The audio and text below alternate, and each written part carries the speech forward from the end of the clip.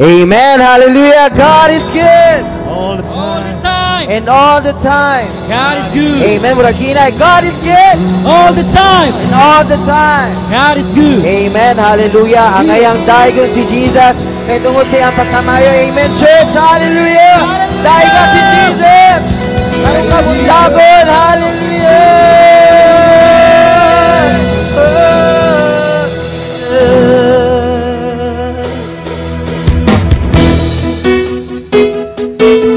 Come on, church, clap your hands to the Lord.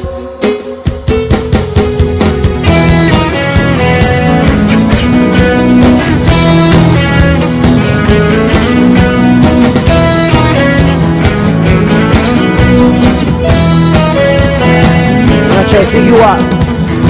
You are the Holy One. You are the living Word. You are the center of my focus, Jesus. Sing you are. You are the Son of God. You are The solid rock. Sing you are. You are Sing the center of my focus, Jesus. You're the lover.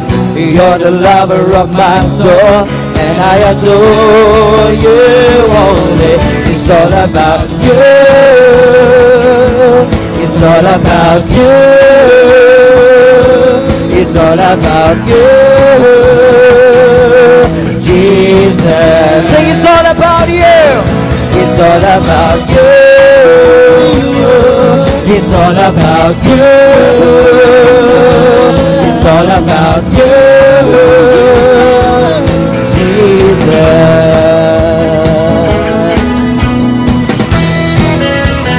Come on, church, sing you are. You are miraculous. You are supernatural.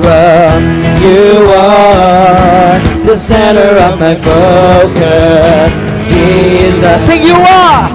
You are all powerful. You are so wonderful.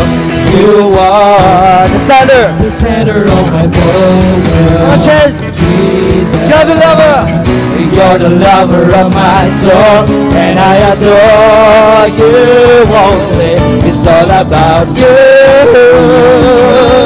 It's all about you. It's all about you, Jesus. Come on, church, sing it's all about you. It's all about you. It's all about you, Jesus. Hallelujah. Come on, church, sing you are miraculous. Amen. Hallelujah. Miraculous. You are supernatural. Sing you are. You are Sing the center of my focus, Jesus. Sing you are. You are all powerful. You are so wonderful.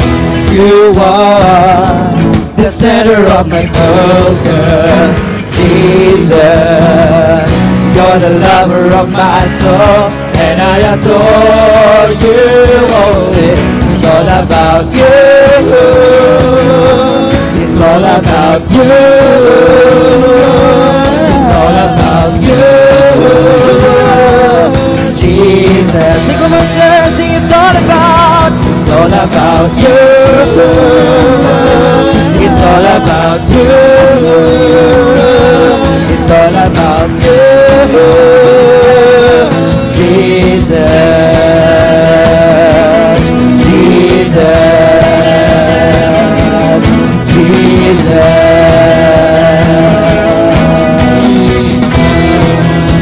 Jesus. Jesus. It's all about you, Jesus. Amen. Walay laing pasitunggan kundi ang atong buhi nga Dios. Amen, church. Wala kung asa ka man karon, ayaw pugi ang imong kaugalingon nga magsayaw mo indak sa atong buhi nga Dios. That's why ang Ginoo nagingon, pwede nimo siyang maamigo, pwede nimo siyang mahimong papa. Ang Ginoo walay pinalabi, church. That's why dahil ka ang buhi nga Dios. Hallelujah. Sing I am a friend of God.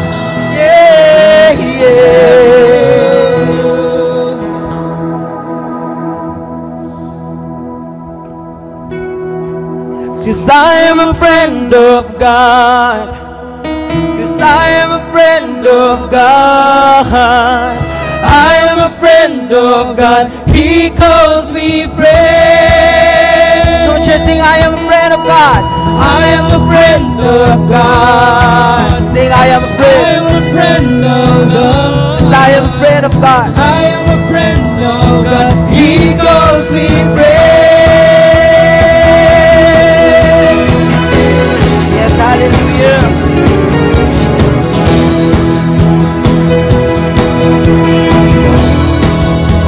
Sing, you man. Who am I that you are mindful of me? That you hear me when I call. It is true. Is it true that you are thinking of me? How you love me. It's amazing.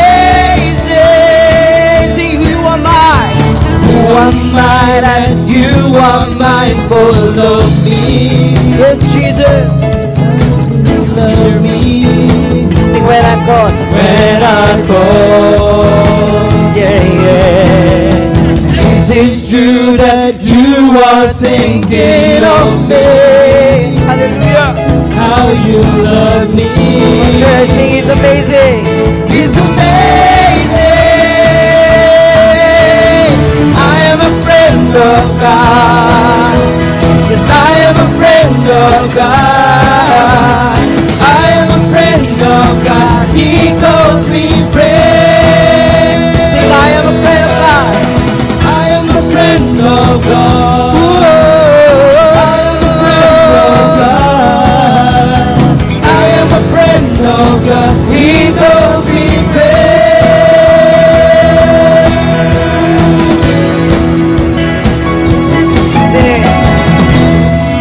That you are mindful of me,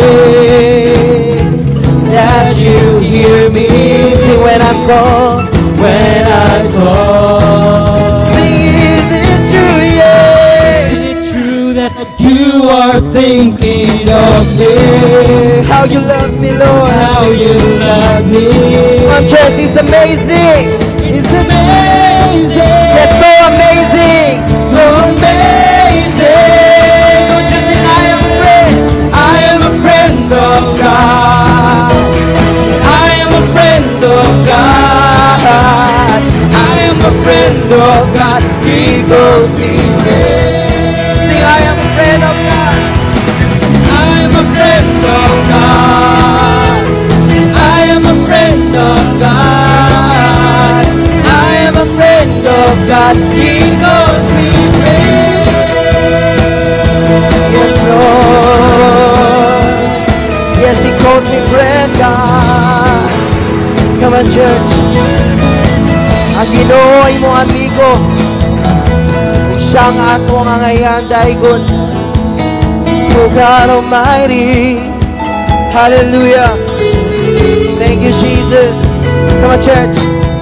Sing God Almighty. God Almighty.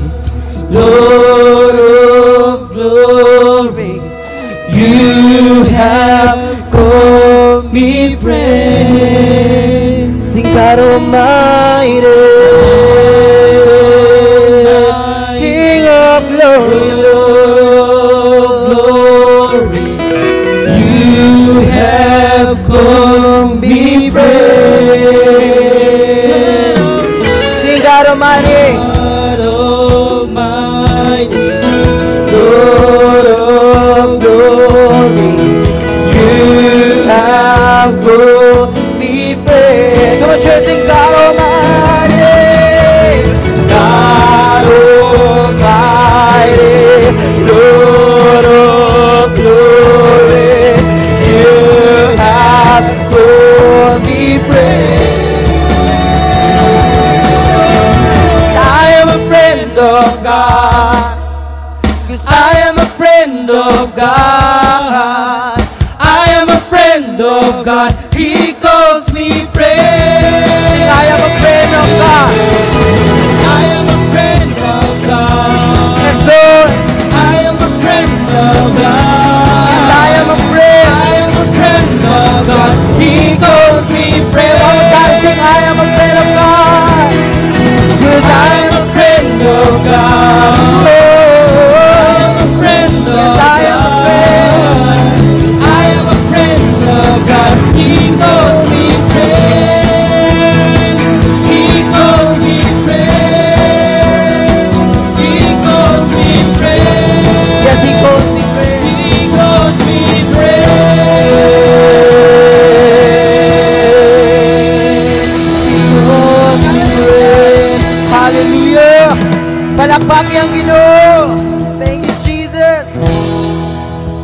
Lord.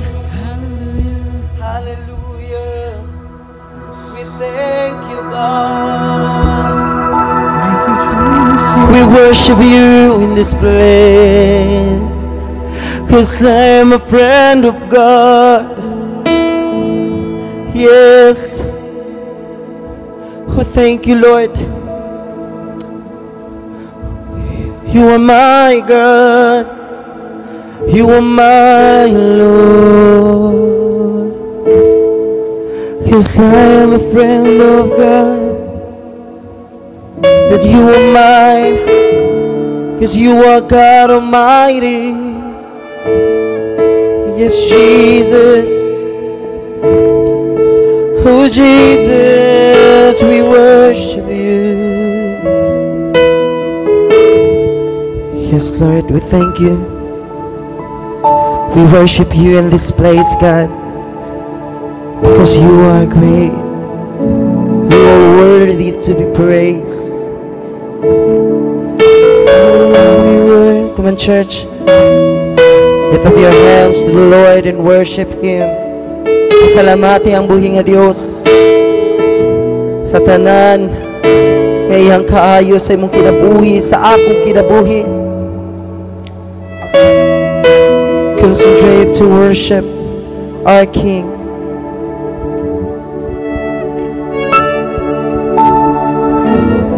Make the suns to rise and bring the earth your light in every beam.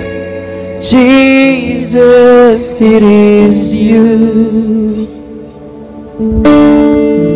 who turns the day to night and wash me as I begin to dream. Jesus, it is you. Sing, who brings me food from my table, who cares for all of my needs. Sing, who walks the road with me, has grown with me through all that I have been. Jesus, it is you. Jesus, it is you. Come on, lift up your hands. So I lift my hands. So I lift my hands. I bring my soul, all of my days, all of my rights, all of my road. Come on, church, sing, I offer my life. I offer my love. Sing, here and beyond. Here and beyond.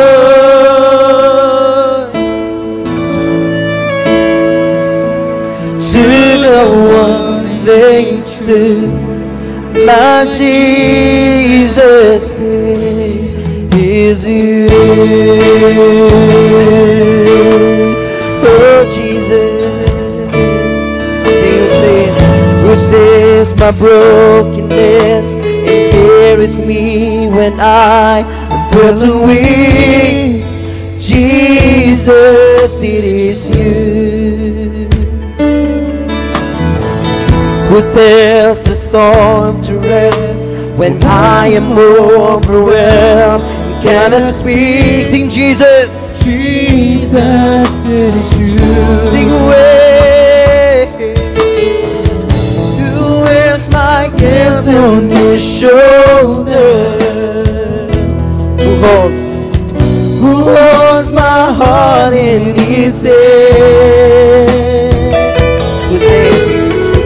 Who takes my thought and fear and hangs them on beyond Calvary. Sing, Jesus. Jesus, it is you. Jesus, it is you. Come on, church, sing, I lift my head. I lift my head. I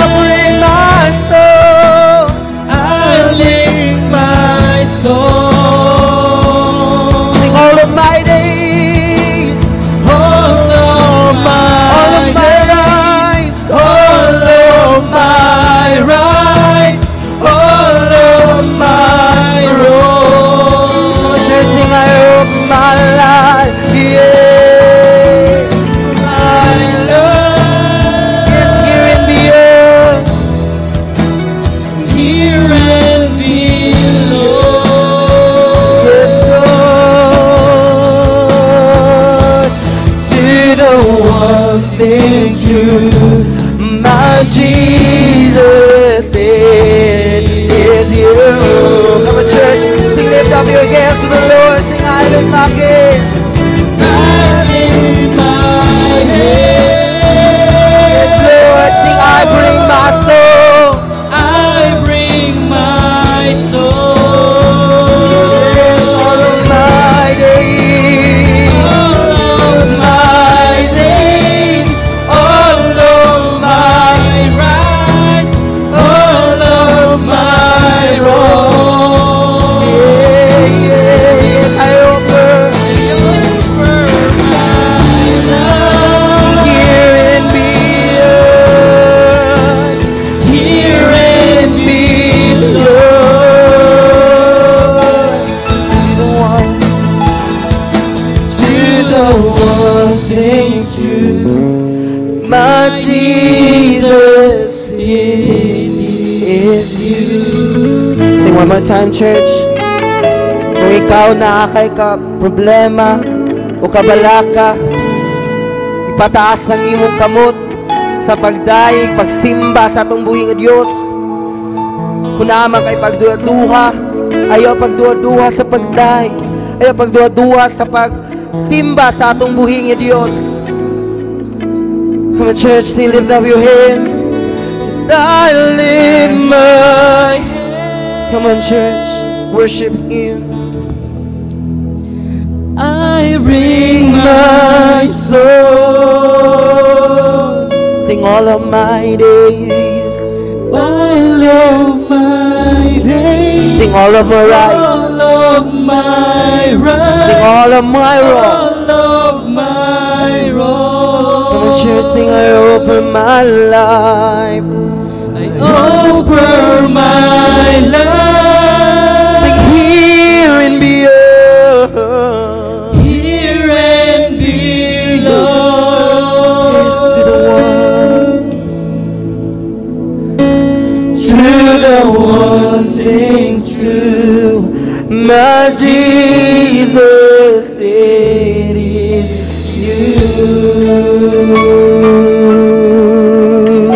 you. My Jesus, it is you. We worship you, Lord.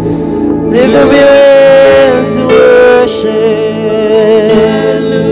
Oh, hallelujah. Yes, Lord. Oh, worship you. Yes, Jesus.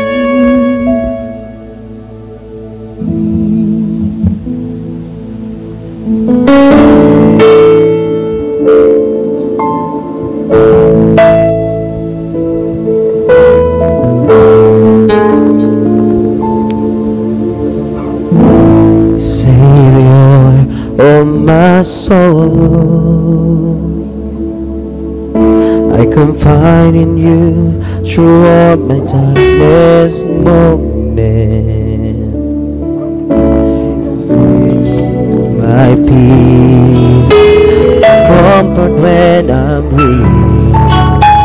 I trust in you to storm the raging sea.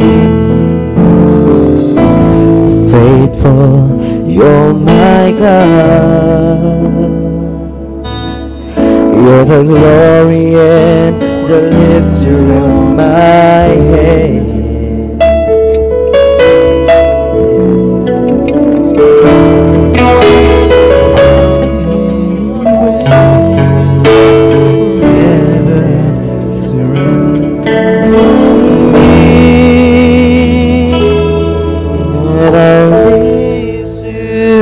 Worship you, my Jesus, you're the only one for me. Nothing will ever take your place, my precious Savior. Who can stand between my Lord and me? Lord, I lift you on you, and I long to bring my life an offering. Take me higher, draw me deeper. I give all to be with you. Yes, hallelujah. Sing, Savior of my soul, Savior of my soul. I confide in you through all my darkness moment. My peace, my comfort when I'm weak. I trust in you, the storm and raging sea. Sing, faithful, faithful, you're my God. You're the Nubian, the lifter of my head. Your light fills my days. It leads me in your ways. Forever I surrender all to you. And I need to worship you. Sing, my Jesus, my Jesus, you're the only one for me. Nothing will ever take your place, my precious Savior. Who can stand between my Lord and me? Lord, I need to honor you. Yes, Lord, and I long to bring the life and offering. Take me higher, draw me deeper. I able to be with you. Sing, I live, and I live to worship you. My Jesus, you're the only one for me. Nothing will ever take your place, my precious Savior. Who can stand between my Lord and me? Lord, I live, Lord, I live to honor you. Yes, Jesus, and I long to bring my life in offering. Take me higher, higher, draw me deeper. I came on to be with you.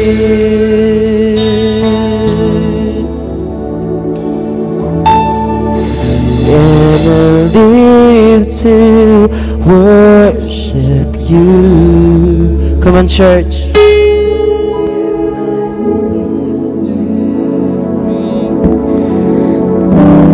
Hallelujah. Nothing will never take your place, my precious Savior. Who can stand between my Lord and me? Lord, I live to honor you. Come on, church.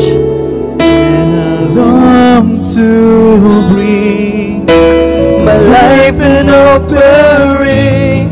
Take me higher, draw me deeper. Oh, to be with you. Yes, Jesus. Oh, we worship you. Oh, be with you, Lord. Hallelujah.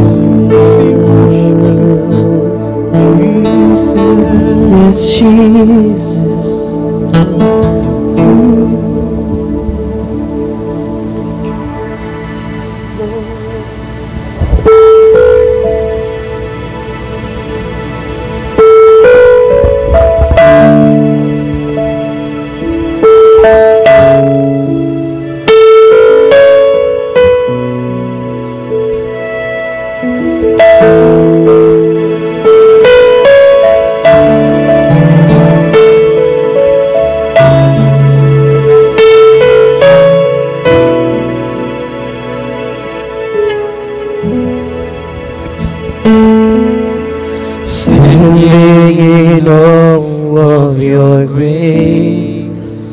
Yes, Lord. Setting my feet in your ways, entering into your presence, to behold your face to face. God of all heaven and earth, sing holding me in your embrace. I'm feeling love that surrounds me. Oh God, I stand amazed. My Jesus, my Lord, you're the love of my life. Wherever you go, wanna be by your side. No longer I, but Christ living in me, serving you for all eternity. My eyes set on you in this race that I run. No longer my ways, let your will be done. Make me a servant, my heart ever true. Clinging to the cross, I follow you. I follow you. Oh Jesus. Come on, church. Sing standing in awe of your grace, setting my feet on your way. Sing entering into your presence. Sing to behold you face to face. And trusting God of all heaven, oh, worship you, holding me in your embrace. Sing unfailing love, 'cause unfailing love that surrounds me. Oh God, I stand amazed. My Jesus, my Lord, you're the love of my life. Wanna be by your side. Yes, Jesus. No longer I, but Christ living in me, serving you for all eternity. My eyes set on you in this race that I run. No longer my way, let your will be done. No servant, my heart ever true. Clinging to the cross, I followed. Don't you see my Jesus, my Lord, you're the love of my life. Clear my ways, let no longer I, but Christ living in me, serving you for all eternity. My eyes set on you in this race that I run. Clear my way, let your will be done. Make me a servant, my heart ever true. Clinging to the cross, I follow you. I follow you. Sing, I follow you, my Lord. Oh, I follow follow you. My Jesus, my Lord, you're the love of my life. Come on, church. Lift up your hands. Wherever I go, wanna be by your side. Simbahang buhing ng Diyos.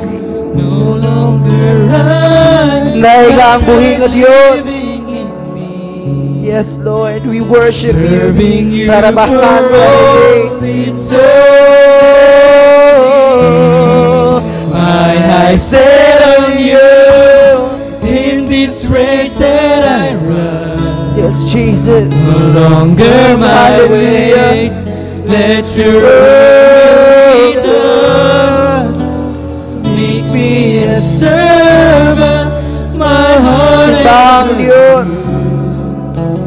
clinging to the cross, I follow Sing one more time, sing, my Jesus. my Jesus, my Lord. Yes, You're Lord. the love of my life. Yes, Lord.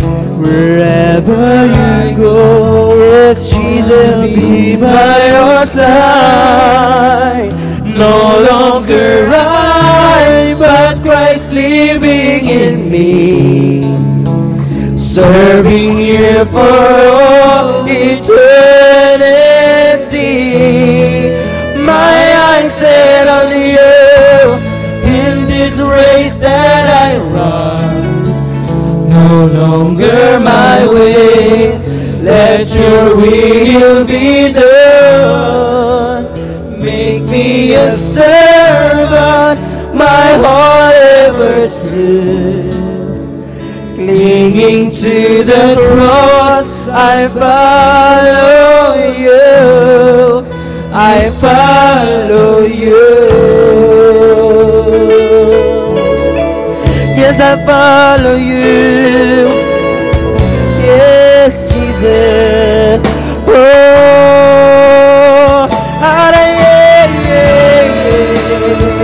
yes, naigang buhing ng Diyos. Simbahang buhing ng Diyos. Yes, Jesus. Hallelujah. Oh, I follow you. Oh, I follow you, Lord. Serving you for all eternity. Yes, Jesus. Come on, church. Dahil ka ang buhay ng Diyos. Simbaha sa tibok ni mong kinabuhi. Oh, hallelujah. Ararabayan ka rin. Yes, we worship you. Yes, I follow you.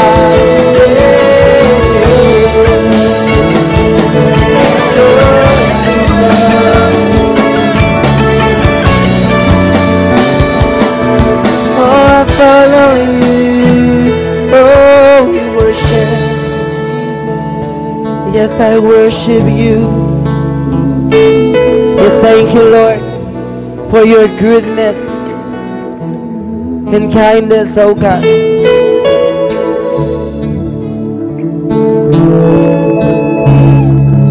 Lord, kabalo ka, Lord God. Ug dayag nimo ang tanan sa mga kasing-kasing nga niya karon, Lord. Lord, ikaw ang Diyos na nasayod sa tanan. Aduna may problema, aduna may mga kabalaka, Lord, nag-ingon ka, Lord God. Nyaduol ka mong tanan nga nakapuyan, kay dili bugat ang imong yugo, Lord. That's why, Lord, this morning, salamat sa word, oh God. Ikaw ang mahimaya, nining tanan. We honor you. Huwag ang tanan magaingon. Amen and amen. Hallelujah. Thank you, Jesus.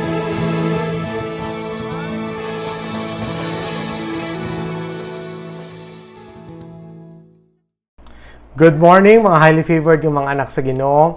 I am so greatly privileged to share with you the Word of God for our NCIC Sunday service this morning. Kay pulihan namin ni Pastor Arman sa inani nga slot, just like we are sa church every Saturday. So, before we begin, magsugod sa atong church declaration, okay? All together now.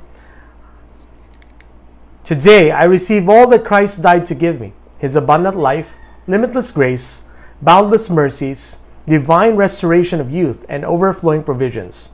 Today, I take hold of all God's blessings, healings, and miracles. I shall be transformed from glory to ever-increasing glory and victory to overwhelming victory. I will enter the promised land of the believer's rest, seeing His mighty restoration in each and every area of my life. I proclaim that I am God's beloved, His highly favored child, His powerful servant, and His overcoming champion. And because I am blessed to overflowing, I will be a blessing to all. In Jesus' name, praise the Lord. Amen. Salamat kaayo for this wonderful declaration, Lord. We believe, Lord, every single word will become true in our life. Ang title sa atong mensahe this morning is The Power of Jesus' Name for Believers Under Grace. The power of Jesus' name for believers under grace. Sa atong opening reading will be taken from Acts chapter 19, verse 11 to 20, sa the Passion Translation. Nakabutang diri, God kept releasing a flow of extraordinary miracles to the hands of Paul.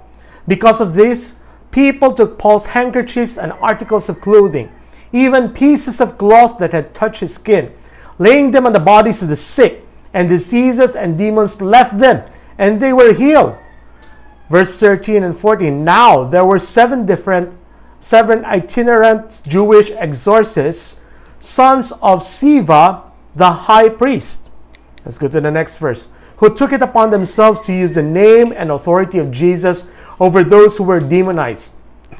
They would say, we cast you out in the name of Jesus that Paul preaches. One day, when they said these words, the demon in the man replied, I know about Jesus, and I recognize Paul. But who do you think you are? Verse 16, that a demonized man jumped on them and threw them to the ground, beating them mercilessly. He overpowered the seven exorcists until they all ran out of the house, naked and badly bruised. So, this is our first reading for this morning. This is the opening word that we have read for you. Let's first go into our opening prayer. Dear Heavenly Father, we thank you, Lord, for this wonderful morning. We thank you, Lord, for the blessed lives of the hearers, Lord, of your word, Lord. Thank you, Lord, this morning, oh God, you will speak to them directly, oh God. Thank you, Lord, for using your servant, Lord. Thank you, Lord, for anointing your message, oh God. Thank you, Lord, for speaking to their situations, Lord. Knowing, Lord, that there is nothing impossible for you, that you can do mighty works, Lord, especially through the name and the authority that you have given believers this day. We thank you, Lord, that as they listen to the word, they will be blessed, oh God, and they will come out victorious of whatever challenges they are facing. In the mighty name of Jesus Christ, we pray. The people of God say, Amen. Praise the Lord. So, na story diha, katawanan kayo diri sa Acts chapter 19. Nga naa daw si Sceva, ang Jewish high priest, o ihang 7 ka anak, nagatry mag-cast away of demons. Since nakita man nila nga si Paul is very effective sa casting away of evil spirits, so gisulayan po nila, ano sila nga, testingan ka nato ning pangalan ni Jesus, no? O pangalan ni Paul, basig mahadlok pa ni mga evil spirits. So, nakakita sila kung sa demon-possessed nga lalaki, ilang giingnan nga, in the name of Jesus whom Paul preached, we cast you away. Kunya, ang sulti sa demonyo sa ila, kaila ko ni Jesus, kaila ko ni Paul, pero kinsa man yung taon mo. So, giambaka niya itong 7 sons of Sceva, giubuan niya, gikulata pag yun niya, until nagdagandagan sila from that house where the demon-possessed man was. Tanawan po natin, fast forward, magbalik po tayo in time, sa katang time nga naapa si Jesus. Sa Luke chapter 10, verse 9 to 21, Jesus sent out 70 disciples to be missionaries. I'm also reading from the Passion Translation. Ingon si Jesus sa 70 disciples, then heal the sick and tell them all, God's kingdom realm has arrived and is now within your reach. But when you enter a city and they do not receive you, say to them publicly, we wipe from our feet the very dust of your streets as a testimony before you. Understand this, God's kingdom realm came within your reach, and yet you have rejected God's invitation. Like we have said many times before, ang kingdom sa Ginoo, this is what Jesus came to bring us. He came to restore dominion unto man. Kato nawala ni Adam sa garden. And restore it, Lord, even stronger, even better than before. Kaya every time mag-restore ang Ginoo, always better gina than before. Kunya, is always preaching a kingdom. Jesus never died to give us religion. He's talking to us about the kingdom realm. Ang kingdom realm nga kini mo gidala ni Jesus pag abot niya diri sa kalibutan. Unya, gihatag niya ning kingdom realm sa tuwa para ang kingdom realm nga kini mag-spread throughout the earth.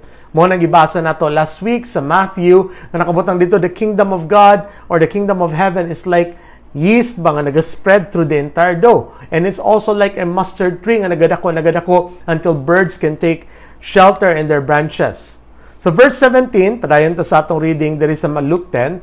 Ang matanda the 70 missionaries returned to Jesus. They were ecstatic with joy, telling him, Lord, even the demons obeyed us when we commanded them in your name. Lipay kay sila nga, Lord, grabe kayo ang power ng gihatag nimo sa mga pagsulti na mo sa imong pangalan, Lord Jesus.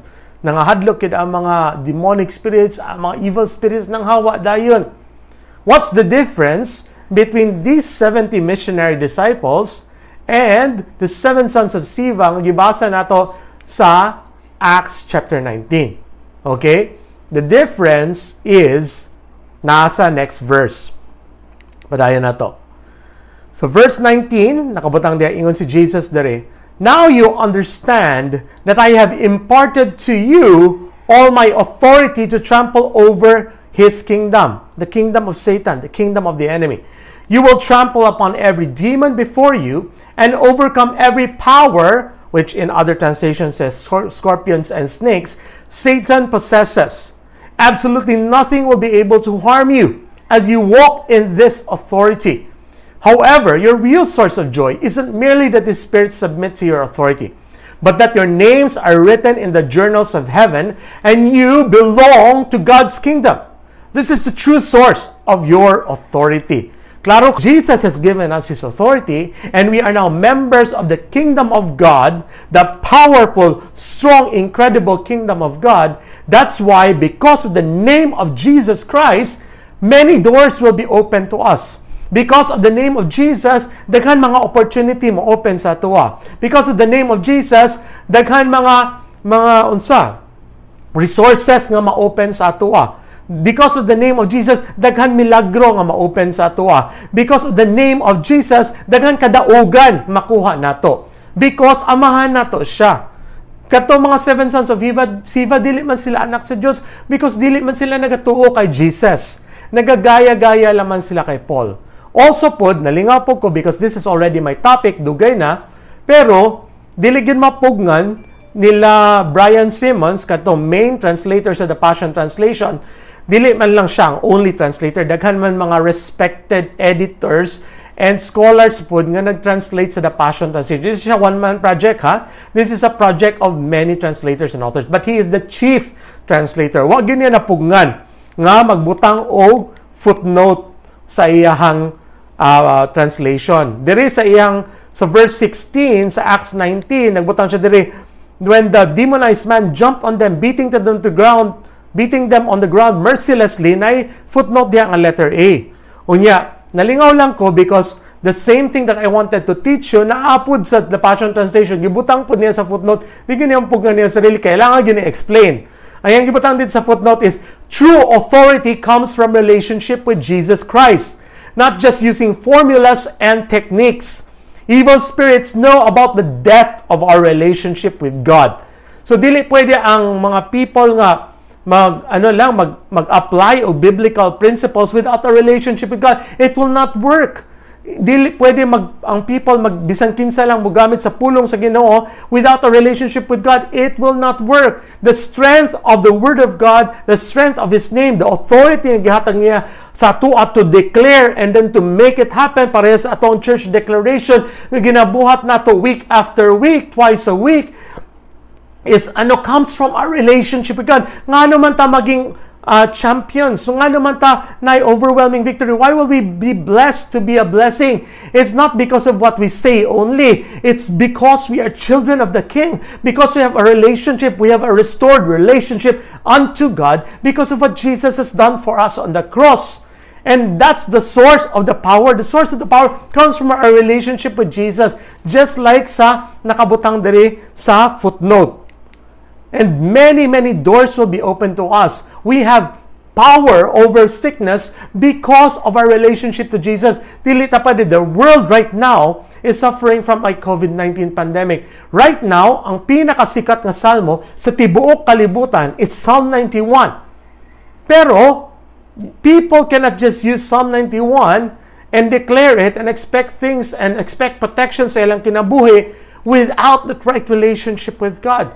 So, the power of Psalm 91 comes from relationship with the Lord. It does not come from just reciting it, memorizing it, declaring it. Oh Lord, kutan ako, nakasultin ako karong adlaw. I have memorized it and I have spoken it this day, so I have the protection. Dili inana. All the promises of God are for us, the children of God, because we have a right relationship with Jesus. We have a right relationship with the Father based on the finished work of Jesus, because of His blood that has cleansed us from every sin. And we declare that on every communion.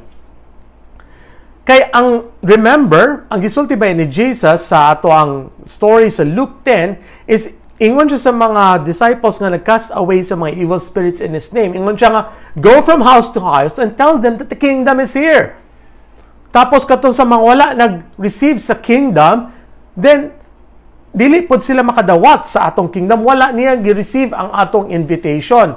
Kaya ang kingdom sa Diyos dili lang dito sa langit. Gina-extend niya diri sa kalibutan through His people, through you and me, through representatives of the kingdom. We are supposed to be taking territory on this earth for the kingdom of God. Mabita nakabutan sa Joshua, sa book of Joshua nga, everywhere you step, you are taking territory for the Lord. So, maging imuha, it's because kita mismo, kita ang nagdala sa kingdom. And wherever we walk, that's where the kingdom is. Wherever we live, that's where the kingdom is. Wherever we go to church, that's where the kingdom of God congregates. So, muna sa Matthew 11 verse 12, nakabutang dari sa the Passion Translation, from the moment John, the baptizer ni siya, stepped onto the scene until now, the realm of heaven's kingdom is bursting forth, and passionate people have taken hold of its power. Now, kung tanawon ninyo na diha sa mga laing translations, dili ana ang ilang pagka-translate. Pero I am convinced nga tama ang translation sa the Passion Translation, and then napagid siya footnote diha sa letter A. Ingon siya, this is a very clear, which I'm also agreeing with, is a very clear, because he's an expert in Hebrew, very clear nga connection to Micah chapter 2 about God's people bursting forth and going out from the power of the enemy. So we don't have the time to take that up right now, pero ang thing is, the kingdom of heaven is bursting forth on this earth. And it's only for the passionate people of God to take hold of it. Kaya kung lain translation mo, it seems like violent people are attacking the kingdom of God. But that's not the right translation. It does not make sense at all. Pero gwapo din sa the Passion Translation, he gets it right. They get it right. Because nakabutang diha that the kingdom of God is attacking. The kingdom of God is bursting forth. And para na sa ito ang mga Christians, nga passionate kaayo nga, yes Lord, I believe in your word. I believe in your finished work. Kana mga passionate people like you, like me, under grace, kita ang makadawat, kita ang makatake hold sa power of the kingdom of God nga gihatag ni Jesus balik sa atoa. The kingdom of God that Jesus has given unto us. Muna ingon siya, the kingdom of God is in you. Muna, it's with you and it's with me. Ingon bitaw siya sa Matthew 16 verse 18, on this rock, the rock nga gideclare ni Peter, katong declaration ni Peter, I will build my church and the gates of hell shall not prevail against it. Ang picture diha kay kining picture diri ba nga tangkidigira bitaw nga boom kanang murag naay pader nga dako unya lusot lang tangkidigira kay murag wala lang. Kita ang attacking because we are the kingdom of God taking away from the kingdom of Satan. We are the kingdom of light, taking away from people from the kingdom of darkness and rescuing them from the tyrannical rule of Satan, from the oppression of the enemy. Whenever we spread to them the gospel, they become part of the victorious kingdom of God, and Satan loses his power over them. And that is what Jesus is telling Peter here. Ingon siya nga, this rock is where I build my church, and this church will be advancing. This church is strong. This church is like a tank. Mura siya tangke de gera. And then wherever it goes, bisan unsa mga barricades ipang throw ni Satan sa imuha, dili gihapon niya ma-stop. You will still burst forth because you are stronger than Satan, because of the power of my name and because of the authority that I have given to you. Mo na ginasulti ni Lord. Mo na ingon si Jesus sa Matthew 16 verse 19 sa the Passion Translation, I will give you the keys of heaven's kingdom realm, to forbid on earth that which is forbidden in heaven, and to release on earth that which is released in heaven. Again, wonderful translation. Why? Daghan na kay kugwali na dunggan ni ani. Kay kung uban magud nga translation ang batang dito, to bind on earth what is bound in heaven, to loose on earth what is loosed in heaven. Pero ang mga Bible scholars, they have studied this. That's why it's good to look at many translations, because no single English translation is good enough. And the more that Bible scholars and Bible scholars and Bible teachers study a verse in light of all the revelations that the Lord has already given, na ay mga things, nga mga bagong insights. And then ingon sila, daghan na kay kunadunggan ni ani sa mga Bible preachers, ingon sila, it's not actually whatsoever you bind on earth is bound in heaven. Whatsoever you loose on earth is loose in heaven. It's actually, whatsoever you bind here, you can forbid on earth what is already forbidden in heaven. And you can release here on earth what is already released in heaven. That's part of the kingdom authority that Jesus gave unto His church. Remember, nagisulti ni Jesus sa previous verse that I shall build my church and the gates of hell shall not be able to prevail against it. So it's always about the power, the kingdom authority that Jesus has given to His church. Unya ingon siya nga, dili nimo pwede nimo pugnan diri sa kalibutan kung say napugnan na sa langit. Ana ang literal gyud nga translation, ana. Ang way nga pag-correctly pag-interpret niya ang verse nga. Nya pwede po nimo i-release diri sa earth kung unsa nay naka-release dito sa langit. So may buti pasabot ana. Remember ang atong prayer that God's kingdom come to earth. Your kingdom come, which is gisend niya through Jesus, and then now kitay nagdala. Your will be done on earth as it is in heaven. Now, kag tanaw ni mong langit, the will of God is totally happening 100% dito sa langit. The will of God is not happening 100% here on earth. Otherwise, katong prayer ni Jesus nga your will be done on earth as it is in heaven will be a useless prayer. So it's not. Many people are still dying without knowing God. And the Word of God says that God is not willing that any should perish, but that all should come to repentance. But not all are coming to repentance. So definitely, or here on this earth, the will of God is not happening all the time. But the will of God is happening 100% in heaven. So muna, ingon si Jesus, pray that God's will be done on earth just as it is in heaven. So nga nung i-forbid man nato kung unsay forbidden in heaven. Unsay wala sa langit? Walay sakit sa langit. Walay kapobrihan sa langit. Walay demonyo sa langit. Walay problema sa langit.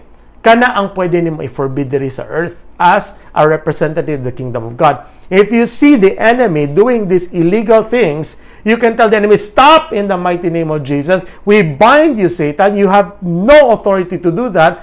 And then that is the thing that you can bind here on earth. Katong mga things nga wala dito sa langit. And you can release on earth that which is released in heaven.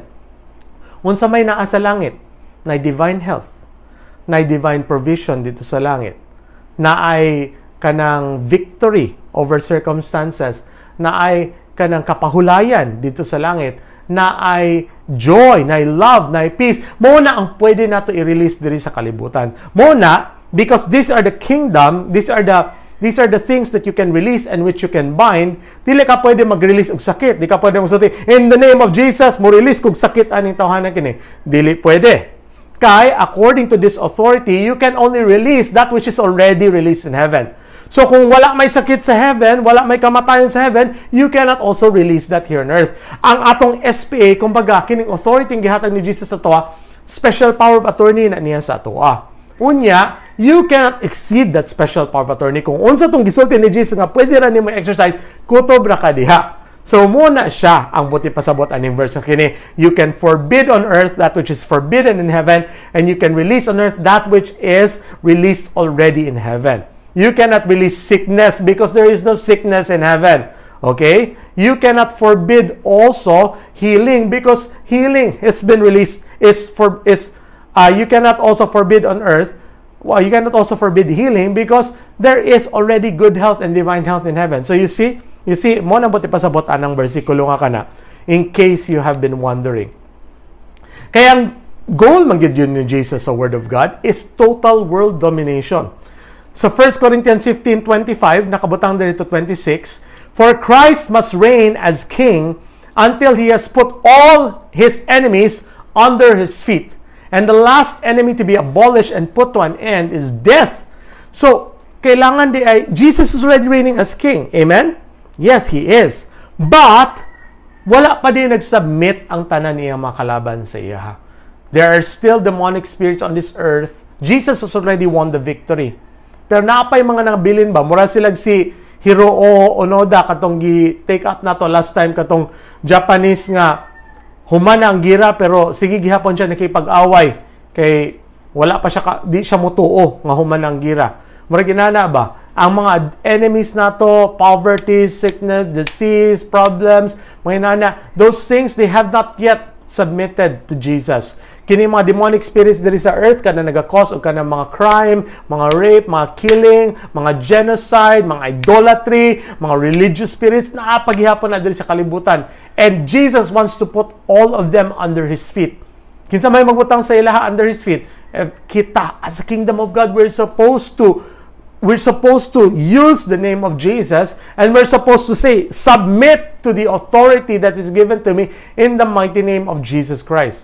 Now, kung mga tanong mo sa kuha, unsang pangalan ni Jesus ang gihatag niya sa atoa? Is it Yeshua or is it Jesus Christ? Any translation will do. Whether you pray sa ngalan ni Jesucristo, sa ngalan ni Jesus, sa ngalan ni Jesus Christ, sa ngalan ni Yeshua HaMashiach, which is the Hebrew for Jesus, the Messiah, or Jesus Christ, gihapon in the Hebrew, all of those names are recognized by heaven. How do I know? Because millions of people have already received their miracles by the name of Jesus Christ, which is the English translation of Jesus Christ. Even sa Greek, sa Greek Bible, sa Greek New Testament, Jesus is referred to there as the Greek Jesus, not as Yeshua HaMashiach. And still, people still are saved. Millions are still saved. People are still receiving their miracles from the Lord under the different translated names of Jesus. Ingon man gud mga smart nga mga Christians karon, they think that they're so smart ba nga. Ingon sila nga dili kailangan gyud ta mo balik sa original name ni Jesus, dapat Yeshua gyud. Kay dili man niya tinuod nga pangalan ng Jesus. Dili man niya tinuod nga pangalan ng Jesus nga gigamit nila Paul diha sa sa mga gospel writers sa original Greek. Dili walay problema ang Ginoo sa translation. Because kasabot siya, every time ka mo banggit sa pangalan ni Jesus, whenever a child of the kingdom declares the name of Jesus, the enemy knows kung kinsa ang atong buti pasabot, regardless of whatever language. Kaya kung dili pa na tinuod, then we all must learn Hebrew. And we cannot even quote the Bible anymore. Kaya atong quotation sa Bible is English man. Atong quotation sa Bible is Bisaya man. So dili na po na tama atong quotation sa Bible. Kailangan kita magtuon og Hebrew, and God has made His kingdom available for everyone who believes. Not everyone who has become a Jew or who has studied Hebrew or who has to go back to balik Judeo. Dili ana. Jesus wants His gospel to be available for everyone who believes, and He's making it easy. When you say, "Stop it, Satan, in the mighty name of Jesus," dili maginana mga gihelong mga demonyo. Kinsa ka nang Jesus ngayon buti pasabot katong Jesus. Naman sila katong mga Christians nga Yeshua lang ilang ginagamit karon kay nada mga Jesus nga hardinero. Dili man sila maghunahon na ang mga angels o mga demonic spirits nga kinsa yang buti pasabot nga Jesus katong Jesus the Messiah or katong Jesus nga Jesus nga hardinero. Di man sila maghunahon na. They know. They fear, they tremble, they know who you are referring to. Why? Because it does not stem from the exact name. Because like the 7 sons of Sceva, they mentioned his name properly. Kaya mga Jews man sila, mga Hebrews sila. They had the right pronunciation of the Hebrew name of Jesus. I'm sure they also said Yeshua. Kay Hebrew man sila, dili man sila mga Greek. Gitranslate naman ng Jesus later on. Pero pag-declare nila, wala maghihapon nag-work because wala magud sa words ang power. Ang power sa name ni Jesus comes from relationship because anak ta sa buhi nga Dios. Therefore, that's where the power of Jesus' name comes from. And if you want to be really if you want to be pure about it, whether you mention the name Jesus or the name Jesus Christ, if you really want to specify Jesus himself, you can just say Jesus Christ. You don't have to go back to original Hebrew just to call on his name. Because Jesus never said, if you call on the name of the Lord in Hebrew, you shall be saved. No, if you call on the name of the Lord, no matter what language, because Jesus understands what language you are speaking. The angels understand whatever language you speak, and the demons understand whatever language you speak. In fact, one of the established powers of angels and demons is I think, is the ability to speak all the known languages.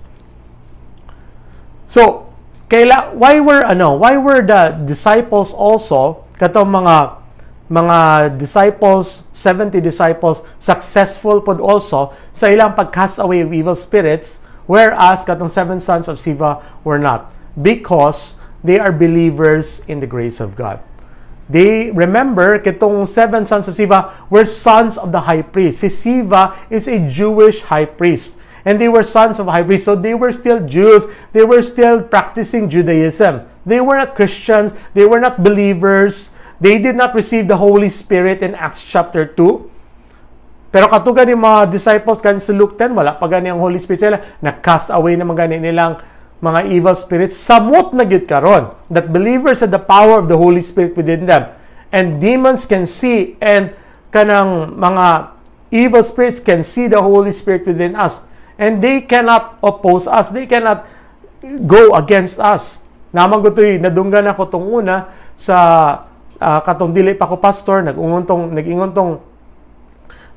tong usa ka Christian sa ko nga, ay dili ko kung nakoy kay makitaan nga demon possessed, dili ko mag-cast away siya, mudagan ko kay basig kulatahon pa lang ko para sa 7 sons of Sceva. Dili na may tabo sa tinuod nga believer. Because kita mga believers who believe in Jesus Christ, we have that right relationship with the Lord. Especially kita mga nagatuo sa grace ni God. Especially kita nagatuo, nag-preach siya, finished work ni Jesus on the cross. It's very important good that you get the gospel right because these 7 sons of Sceva, they were just following, nagagaya-gaya lang sila kay Paul, pero they did not have that right relationship with God. They did not believe in the true gospel. Kaya mga Judaism pa man sila, Jewish high priest ang ilang amahan, kunya mga Jewish, paghihapon sila, katang ilang mga pagtuois na paghihapon sa Judaism. Pero dili na ma-apply sa to. Sila mga under law pa sila, kaya ang Judaism is so steeped in the law of Moses. Pero kita ang mga new believers right now, we believe in the finished work of Jesus, in the grace of God. That's why we can use the name of Jesus and be victorious in any circumstance. That's why it's very important that we spread the gospel correctly. We preach the gospel correctly. In fact, nakabutang diri sa 1 Corinthians chapter 9, verse 23 sa New Living Translation, ingon si Paul diri, I do everything to spread the good news and share in its blessings. Wow, praise the Lord. Naade ay blessings ang pag-spread sa good news.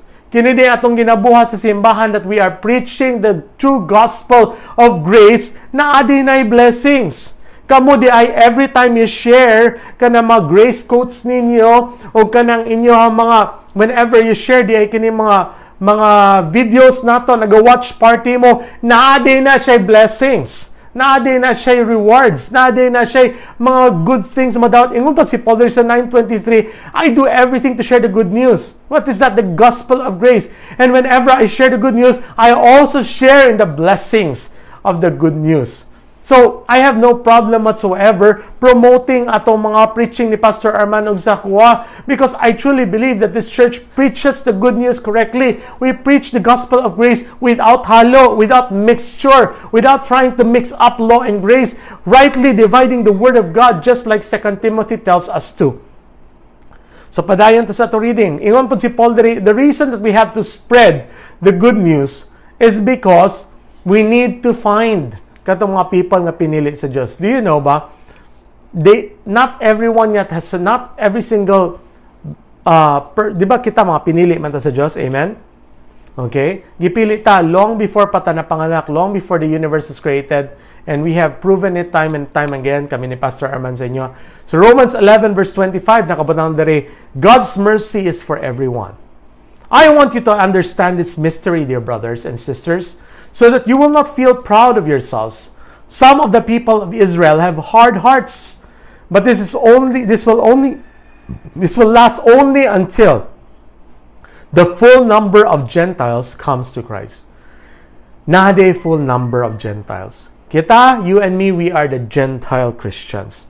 And according to Romans 11:25, ang mga Hodeo karon wala pa nagatuo kay Kristo. Like we have preached last Saturday, na ay salvation pod nga ginahulat pod nga the Lord also wants to give salvation to the Jews later on. Pero dili pa sila magtuo kay dili pa nila time. Kanusa sila magtuo after na naluwas ang tanan-tanan ng mga pinili sa Ginoo sa mga hentil. You and me, we are Gentiles. Praise the Lord, luwas na ta. Pero daghan pag mga Gentiles diha nga pinili sa Dios nga wala pa nakadungog sa gospel. Wala pa sila kabalo sa good news. Wala pa sila kabalo about the finished work of Jesus. That's why it's very important that we spread this gospel. Because the Lord wants us to know, Lord wants us to find yung mga pinili niya. And when we find pinili, when they receive this gospel of grace, it will produce 30, 60, and 100-fold fruits sa ilang kinabuhi. So it's very important that we spread the gospel correctly. Because ang strength nato as believers, ang power nato as believers, ang authority nato as believers comes from God's grace. It doesn't come from the rules.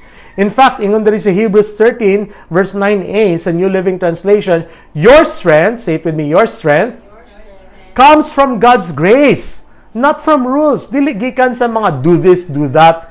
The gospel is not a list of do's and don'ts. It's not a list of requirements.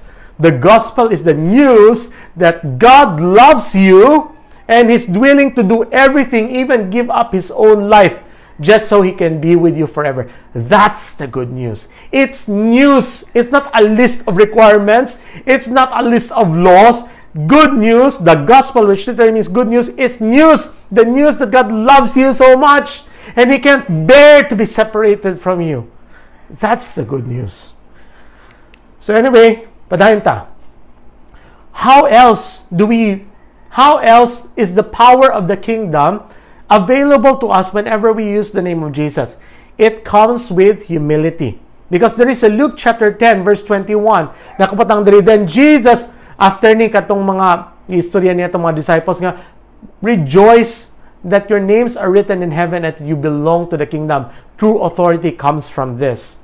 Then Jesus, overflowing with the Holy Spirit's anointing of joy, kabalo ba mo na anointing of joy ang Holy Spirit, exclaimed, Father, thank you for you are the Lord supreme over heaven and earth.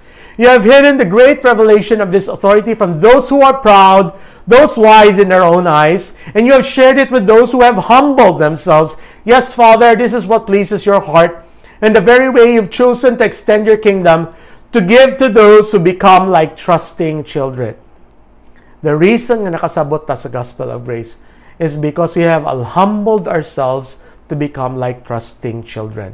A lot of pastors, a lot of preachers do not know the gospel, even Christians. Kining good news nga kini, daghan mga Kristohanon wala pa nakadungog niyan.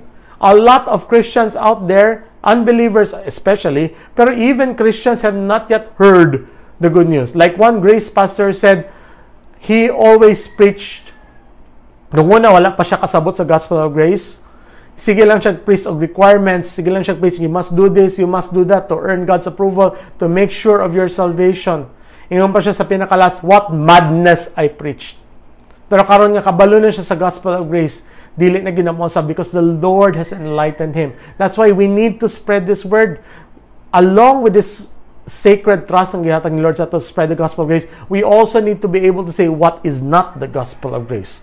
Para makasabot ang mga tao, para walay maatik ang kalaban, para walay walay maliba niya, he cannot swindle anyone, he cannot lie to anyone.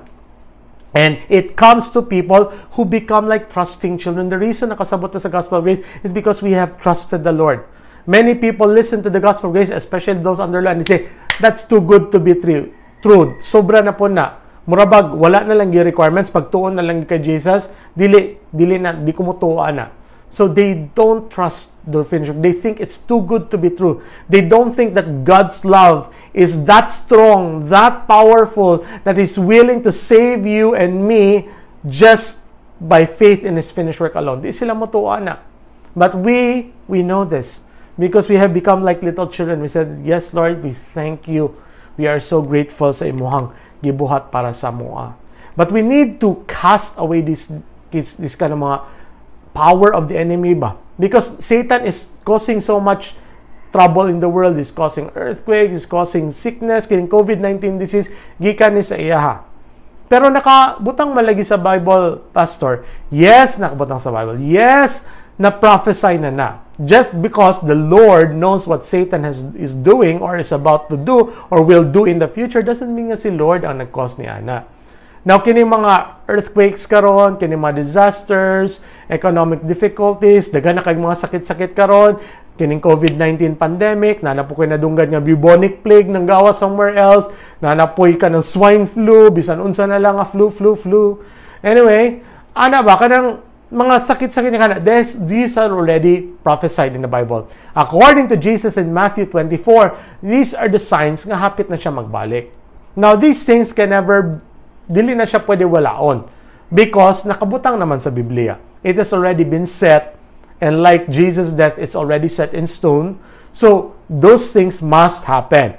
But where can we exercise authority? We can exercise authority in the shortening of these periods.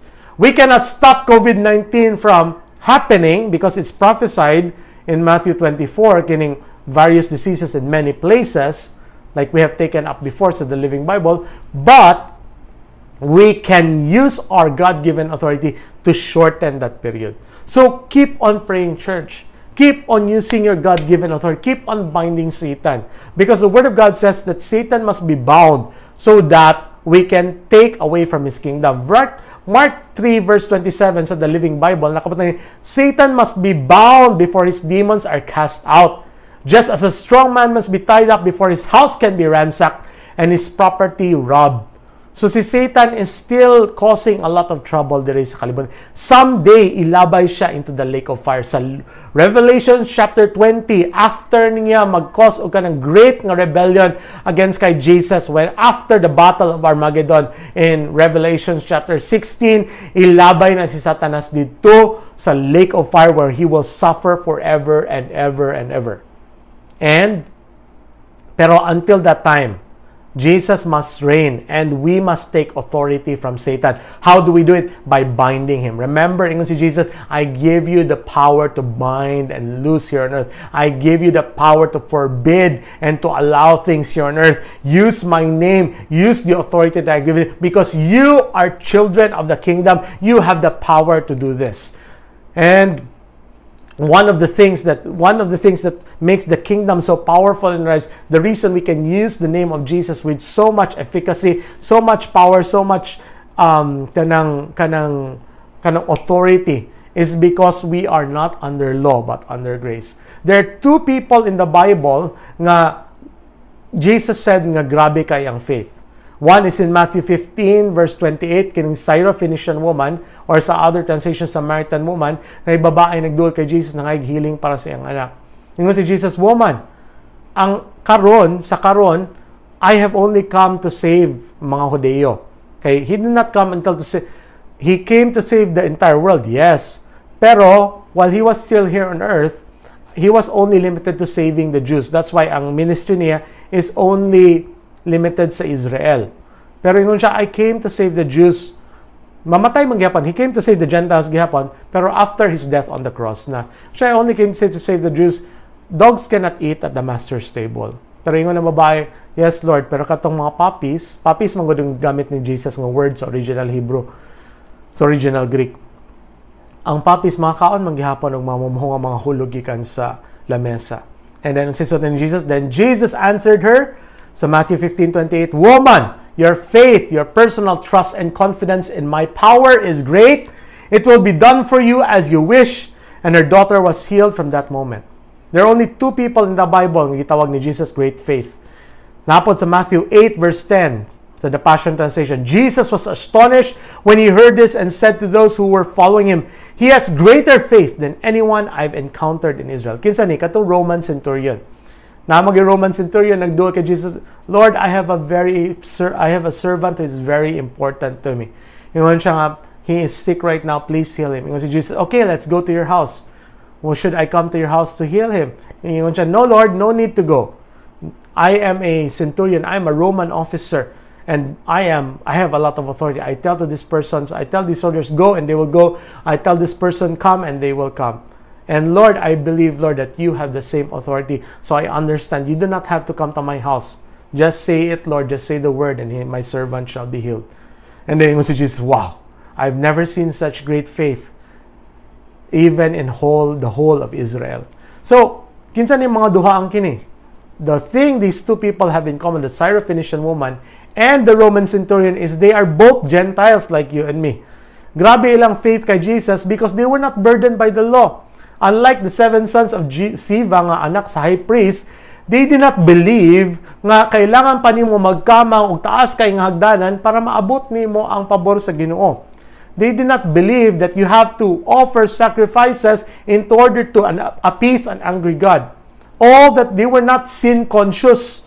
All that they were conscious of was Jesus conscious. They were only son conscious. And like I said before, son consciousness brings us victory. Son consciousness gives us breakthrough. But sin consciousness will only cause us failure in the end. Nga naman ay mga daghan mga problema din sa kalibutan, di ba? Ingon siya nga, because, di ba? Why did I say na God's will is happening in heaven but it's not happening totally here on earth? Because of Psalm 115 verse 16. This is found actually in all throughout the Bible na mga themes ni Ane. Pero mas klaro sa Psalm 115 verse 16 sa New International Version ko magbasa. Nakabatan diri, "The highest heavens belong to the Lord, but the earth He has given to mankind." Gets niyo na? The heavens belong to the Lord, but the earth He has given to mankind. When did He give earth to mankind? Sa Garden of Eden. When He made man, He said, "Have dominion over this entire earth." But Adam lost that when he sinned. He gave it all to Satan. In a sense, murag na default og kahatag kay Satan. And therefore, when Jesus had to become a man as well, para makuha niya balik ang dominion nga gikawat ni Satanas kang Adam. So, Jesus came to restore what was lost to man, and man lost dominion over the earth. Kaya nga na may mga nakabutang malagi, pastor, nga mga words nga, the tanan mga cattle on 1,000 hills all belong to the Lord. Yes, iya ni tanan. Ang kalibutan ihapod, in a sense nga siya ang tag-iya. Pero, like the parable of the 10 minas and the parable of the 10 talents, gisalig na niya sa tuwa. Remember sa parable of 10 minas and 10 talents, a master was going away, and then ingon siya nga, "Here, isalig na ko ning kwarta sa inyo." Same po sa kalibutan. Gisalig lang po niya ang kalibutan sa atua. Ingon ba si Jesus, "All authority," in sa Matthew 28, "all authority has been given to me in heaven and on earth and under the earth." Ingon siya, "All authority has been given to me. Go therefore and make disciples of all nations." So, ang authority gihatag sa iya, tanan na win niya, balik tanan ang authority on the cross, and gidelegate niya sa atua. How? Through the power of His name. Ingon siya, "Whatsoever you ask for in my name, it shall be done for you." Ingon si Paul sa Philippians chapter 2, "At the name of Jesus, every knee shall bow on earth, under the earth, and above the earth." So, wala gyoy makapildi sa name ni Jesus. If you, as a grace-filled believer, uses the name of Jesus, walay imposible sa imuha igsoon. But the Lord has given us the earth. So therefore, it is man who is supposed to exercise dominion diri. Gibalik naman niya ang authority sa atua. So ingon siya, sige, manage the earth properly. Use the authority that I have given you. Ikaw ang mag-stop sa mga works ni Satan. Ikaw ang mag-bind kay Satan. Ang church ang magbuhat aning kalibutan as best as it can. We are in a war, actually, a spiritual war. Jesus has won the victory, pero napay mga rebelde. Napay mga people na kailangan i-put under His feet. And that is our job as a church. We're supposed to stop the works of Satan through our prayers, through the name of Jesus Christ, through the authority that He has given us. We're supposed to go into all the world, make disciples of all nations, take people from the kingdom of darkness, put them into the kingdom of God's light, put them into the kingdom of heaven and the kingdom of God, where Satan has no power over them, free them from sin and the oppression of the law, and then tell them the true gospel that God really loves them. That is our job. And the reason that Satan is so, the reason nga, abusado kay si Satanas is because Christians are letting him do it. We are not exercising our authority. Pila lang ba sa mga Kristohanon ang kabalo nga naatay naning authority? Gamay lang. Pila lang ba sa mga Kristohanon ang mga under grace? The reason that Davao City is so blessed is because of the Christians under grace. There is syudad nga kini. Don't you know? Don't you believe that? It's not because of a certain appointed son of God here. It's because many Christians here in Davao City are believers in the grace and in the finished work of Jesus. Mo nang dili ta ginabagyo diri. Maglinog man pero wala kay damage. Walay mga matay nga daghan kaayo para sa atong ubang mga other places sa Pilipinas and other places around the world. We are so highly favored diri sa Davao. It's because of the Christians that are here. It's because we are carriers of the kingdom. And daghan ta diri sa Davao.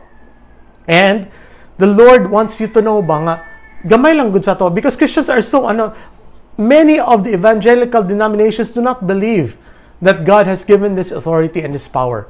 They believe kanang binding and loosing nato, kanang claiming nato. They believe that is emotionalism. They believe it is too much. They believe nga yes, i-bless ta sa Ginoo, i-heal ta sa Ginoo. Pag-abot na nato sa langit, kailangan pa man mag-healing sa langit kung may sakit sa langit. Yes, i-prosper ta sa Ginoo, pag-abot nato sa langit. Christians are so futuristic right now. Satan is deceiving people. He's not letting you know there is power in the kingdom of God. Ingon pa sa Word of God that one of the doctrines of Satan, one of the doctrines of demons is having a form of godlessness, having a form of godliness but denying its power. Never deny that power that you have, that the Lord has died and has won on the cross for you and me. Never deny that He has given us authority in His kingdom. Never deny that we are the advancing church and we're supposed to take hold of His power by passionate people, by people who believe, yes, Lord, I believe. Yes, Lord. Nagatuog yun ko, Lord, nga naagyo kay power, naagyo kay gihatag sa mga authority, and we can stand against the enemy. We can declare, we can bind Satan, we can bind his minions, we can bind his evil spirits, and they will obey because, Lord, we have right standing with you. We are righteous by faith and not by works. Muna si Jesus sa Luke chapter 4 verse 18 to 19, ingon siya diri. The Spirit of the Lord is upon me, the Messiah, because He has anointed me to preach the good news to the poor. Dili na siya poor lang, poor in money, but poor in all kinds of ways, even spiritually. He has sent me to announce release, pardon, forgiveness to the captives. Kaya itong una people were trapped under the guilt and condemnation. And recovery of sight to the blind. Kaya itong mga people nga wala kasabot sa grace. To set free those who are oppressed by Satan, downtrodden, bruised, crushed by tragedy. To proclaim the favorable year of the Lord, the day when the salvation and the favor of God abound greatly. Praise the Lord. Many na karon. Ever since gideclare na ni Jesus, 2020 is 2020 Anno Domini, literally meaning the year of the Lord in the Gregorian calendar. Ever since abot ni Jesus, it became to be called AD, which means Anno Domini, the year of our Lord. And it's not just the year of our Lord. It is 2020, the year of the Lord's favor. And it's still counting. Until mabalik si Jesus, we are living in the period of God's grace. We are living under the period of the church age. We are living under the power and the authority, the power of the Holy Spirit, and under the authority of the kingdom that He has given us. And right now, so much power is available to the church. So much salvation. Salvation, total salvation ni siya. It's not just spiritual salvation. It's salvation in your finances, salvation in your situation, salvation in your family. Where the favor of God abound greatly. It's not the favor of God. That's His grace. They abound for us so much. We have grace for our every circumstance. Grace to face our troubles. Grace to provide for every need. Grace so that we can meet every challenge in life. Brother and sisters, you and me have so much power, have so much authority from the Lord. Use what God has given you. So kini siya ang kanang ginasulti ni Lord sa ato nga, if you are a believer under grace, if you understand the gospel, if we humble ourselves, because the law is for the proud. They think that they are blessed because of what they do. But by believing that their faith is no longer in Jesus, their faith is in their works, their faith is in their doing, and therefore that's not real faith, because God only counts real faith kato nagatuo lang yun kay Jesus alone, His work alone, His finished work alone, His blood alone.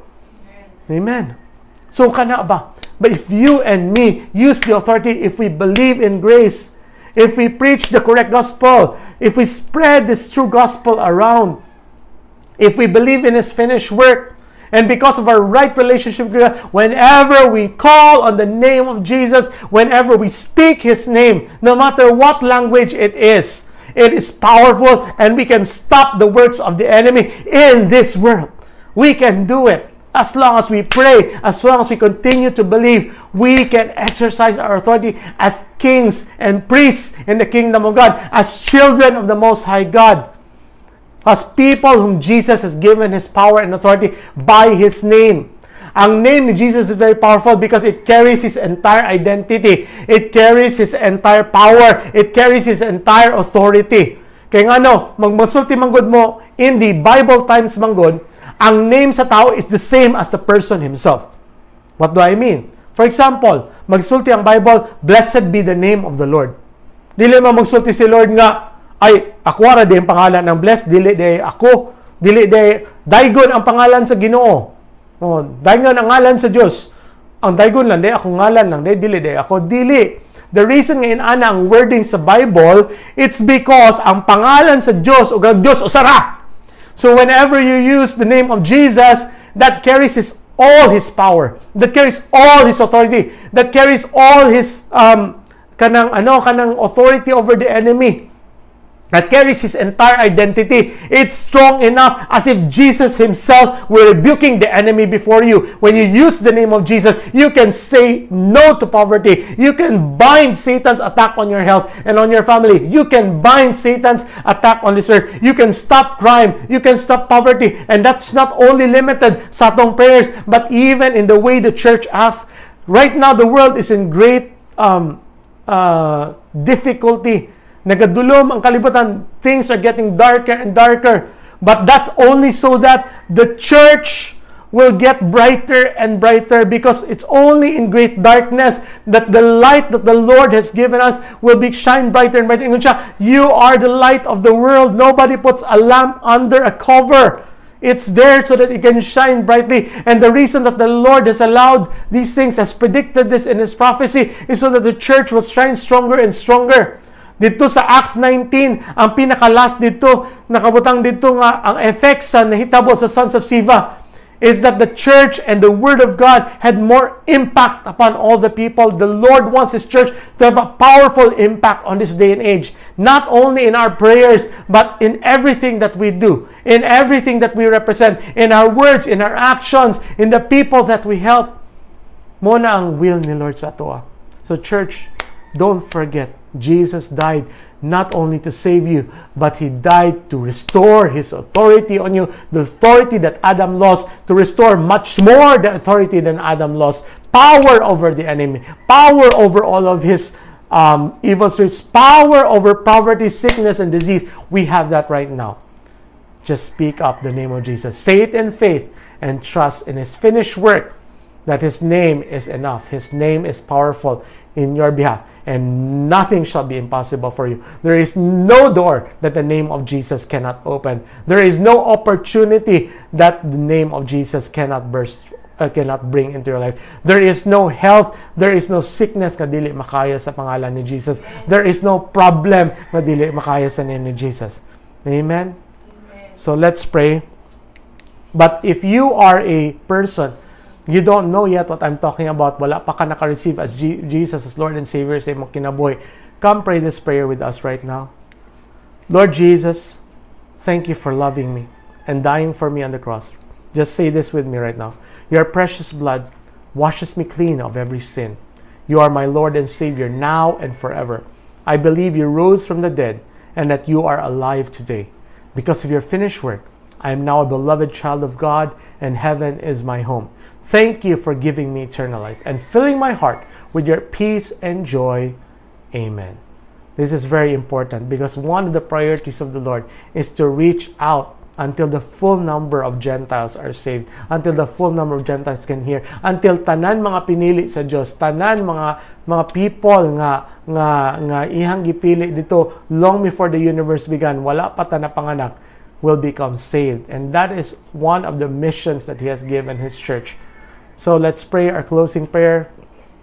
Dear Heavenly Father, thank you so much, Lord, for this word that you have spoken to your people, Lord. Lord, let this word take root in their hearts, Lord, and let it produce, Lord, a harvest 30, 60, 100-fold. Salamat, Lord Jesus, for the power and the authority of your name.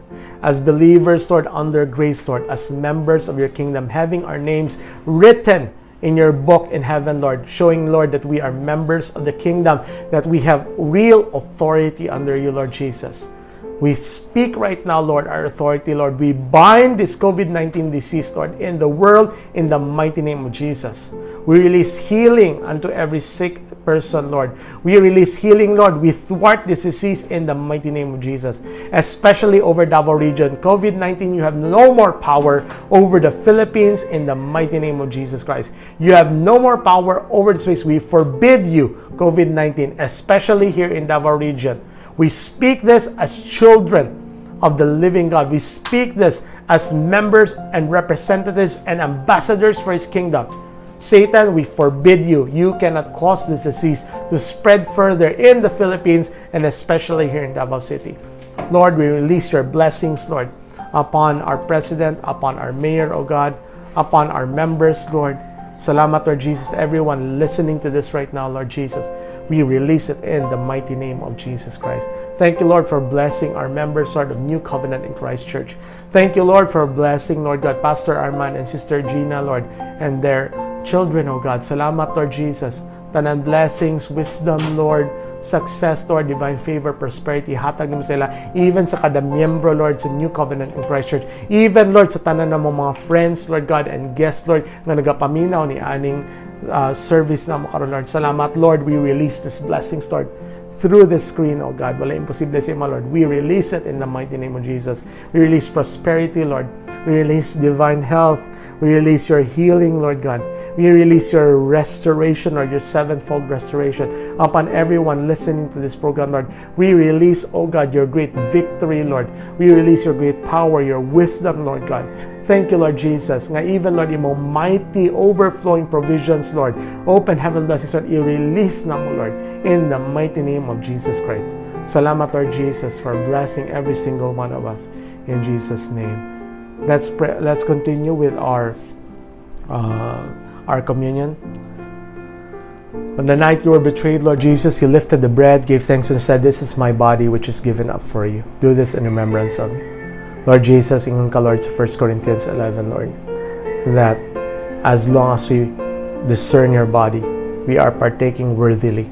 And when we partake worthily, Lord God, it's not us that is unworthy, O God, because you have already washed us clean from every sin. Whenever we discern your body, Lord, the opposite of 1 Corinthians happens, Lord, because you said, Lord, in your word, only one reason why Christians are weak and sick and are dying early is because, Lord, they fail to discern your body. We discern your body this morning, oh God. And we thank you, Lord, that along with that comes divine health, along with that comes great strength, Lord, and along with that, Lord, comes long life, Lord. Thank you, Lord Jesus, that by your stripes we are totally and completely healed from every sickness and disease. As you are, so are we in this world, Lord. Dili may matablan sa COVID-19 virus, O God. In the mighty name of Jesus Christ, we pray, proclaim, and declare. And we thank you, Lord, that even, Lord, as we partake of your body, every cell and every organ and every tissue in our body is healed, totally restored, and totally renewed. In Jesus' name. Atong kauna na lawas si Kristo.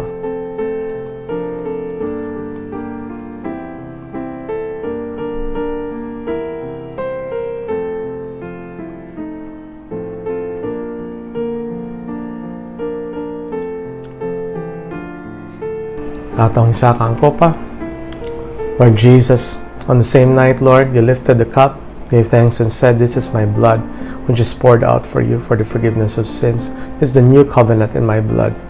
Do this in remembrance of me. As long as you do it, you proclaim my death until I come again." Thank you, Lord. Your perfect blood has washed us perfectly from every sin, every stain, Lord, every darkness in our life, Lord Jesus. And we are forgiven of all of our sins, past, present, and future. Thank you, Lord, for your promise in Hebrews 10:14, Lord, in the King James Version, where you said, Lord, by one sacrifice you have perfected forever those who are sanctified, Lord. Because, Lord, of your blood, because of what you have done for us on the cross, Lord Jesus, we can now receive every blessing, every promise, every advantage, every benefit, Lord, that you have mentioned in your word. All of your promises are yes and amen, Lord, because of what you have done for us. We receive, Lord, every prosperity, every wisdom, every victory, every advantage, Lord, in the mighty name of Jesus Christ. Let's drink the blood of our Lord Jesus.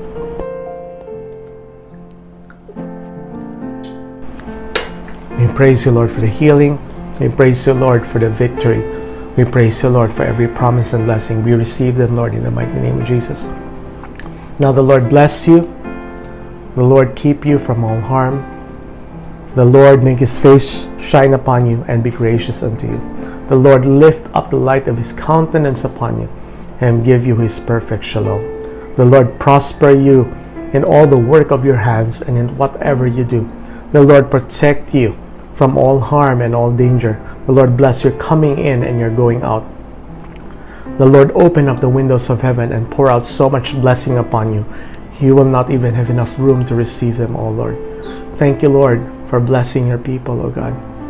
Now unto him who is able to keep us from stumbling and falling, unto Jesus Christ our Lord, and unto God our Father, be all glory, all honor, all dominion, all power, and all authority, and all thanksgiving. In Jesus Christ's mighty name we pray. And the people of God say, Amen. Praise the Lord. Thank you for joining us.